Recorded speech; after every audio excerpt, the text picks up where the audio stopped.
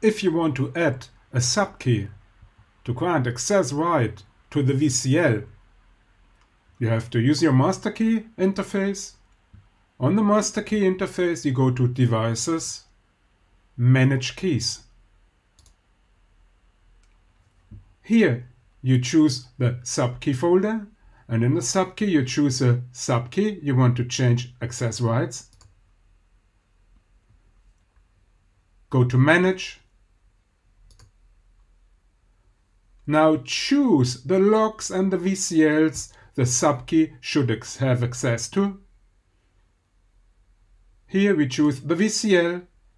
What we set up is, we set up a layer 3 connection for most or high incompatibility. We say continue. We say save.